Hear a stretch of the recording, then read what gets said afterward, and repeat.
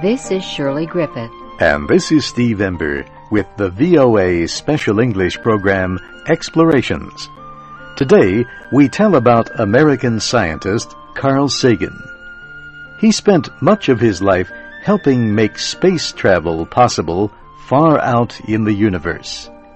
He also helped people understand science. The year is 1947. 12-year-old Carl Sagan is standing outside a small house in the eastern city of Brooklyn, New York. It is dark. He is looking up at the sky. After a few minutes, he finds the spot for which he has been searching. It is a light red color in the night sky. Carl is looking at the planet Mars. Carl has just finished reading a book by American writer Edgar Rice Burroughs. It is the story of a man who travels from Earth to the planet Mars. He meets many strange and interesting creatures there. Some of them are very human. The name of the book is The Princess of Mars. It is just one of many books that Mr. Burroughs wrote about travels to Mars.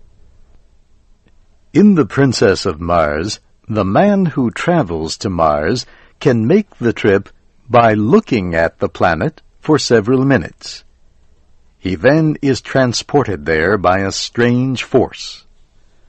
Carl Sagan stands watching the red planet. He wishes he could travel across the dark, cold distance of space to the planet Mars. After a while, young Carl realizes this will not happen. He turns to enter his home. But in his mind he says, someday it will be possible to travel to Mars. Carl Sagan never had the chance to go to Mars. He died in December 1996. However, much of the work he did during his life helped make it possible for the American Pathfinder vehicle to land on Mars. It landed on July 4th, 1997. It soon began sending back to Earth lots of information and thousands of pictures about the red planet. Carl Sagan's friends and family say he would have been extremely happy about the new information from Mars. They say he would have told as many people as possible about what Pathfinder helped us learn. Carl Sagan was a scientist. He was also a great teacher. He helped explain extremely difficult scientific ideas to millions of people in a way that made it easy to understand. He made difficult science sound like fun. Carl Sagan was born in Brooklyn, New York in 1934. Even as a child, he wanted to be a scientist. He said it was a child's science book about stars that helped him decide to be a scientist. Mr. Sagan said he read a book that told how our sun is a star that is very close to Earth. The book also said that the stars in the night sky were also suns, but very far away. Mr. Sagan said that suddenly this simple idea made the universe become much larger than just Brooklyn, New York. It should be no surprise to learn that Carl Sagan studied the stars and planets when he grew older. He did this at the University of Chicago. Later, he taught astronomy at Harvard University and Cornell University. In the 1950s, Mr. Sagan helped design mechanical devices for use on some of the first space flights. He also published 2 important scientific theories that were later confirmed by space flights. One theory was that Venus is extremely hot. The other was that Mars did not have a season when plants grew, as scientists had believed. He said that the dark areas on Mars that were thought to be plants were really giant dust storms in the Martian atmosphere. Mr. Sagan was deeply involved in American efforts to explore the planets in our solar system. He was a member of the team that worked on the voyage of Mariner 9 to Mars. It was launched in 1971. Mariner 9 was the first space vehicle to orbit another planet. Mr. Sagan helped choose the landing area for Viking 1 and Viking 2, the first space vehicles to successfully land on Mars. He also worked on Pioneer 2, the first space vehicle to investigate the planet Jupiter. And he worked on Pioneer 11, which flew past Jupiter and Saturn. Carl Sagan was a member of the scientific team that sent the Voyager 1 and Voyager 2 space vehicles out of our solar system. He proposed the idea to put a message on the Voyager on the chance that other beings will find the space vehicles in the distant future. Mr. Sagan worked for many months on what to say in the message. It was an extremely difficult task.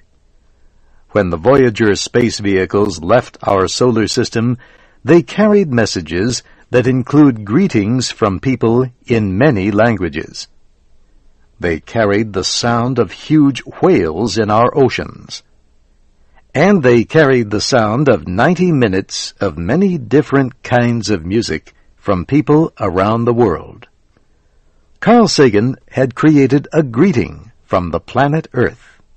Carl Sagan was an extremely successful scientist and university professor. He was also a successful writer. He wrote more than 600 scientific and popular papers during his life. And he wrote more than 12 books. In 1978, he won the Pulitzer Prize for one of them.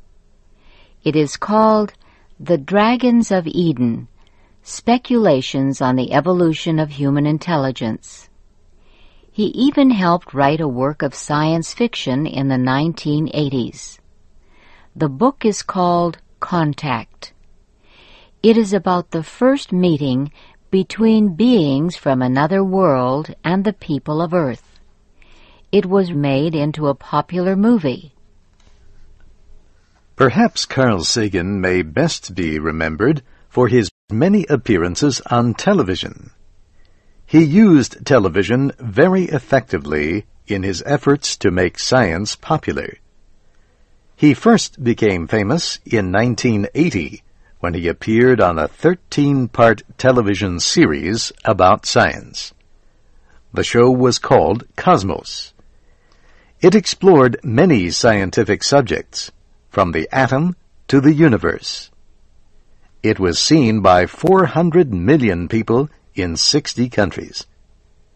Mr. Sagan wrote a popular book based on his television show. Millions of people saw Carl Sagan on television in the 1970s and 1980s. He especially liked to talk about science and scientific discoveries on the late-night television program, The Tonight Show with Johnny Carson. Mr. Sagan said he always tried to accept invitations to The Tonight Show because about 10 million people watched it, people who were not usually interested in science. On television, Mr. Sagan was a good storyteller. He was able to explain complex scientific ideas in simple ways. He believed that increasing public excitement about science is a good way to get more public supporters. He said much of the money for science and scientific studies comes from the public, and people should know how their money is being spent. Some scientists criticized Carl Sagan because of his many appearances on television. They said he was not being serious enough about science. They said he was spending too much time appearing on television, trying to make science popular. Other scientists valued his efforts to explain science. They said he communicated his message with joy and meaning. One of Carl Sagan's last books is called The Pale Blue Dot, A Vision of the Human in Space. Mr. Sagan said he got the idea for the book from a picture taken by the Voyager 1 space vehicle. As it passed the planet Neptune, Voyager turned its cameras back toward the distant Earth and took a picture of the Earth as a pale blue dot. Carl Sagan died December 20th, 1996 in Seattle, Washington. He was being treated at a medical center there for a bone marrow disease. Carl Sagan was 62 years old.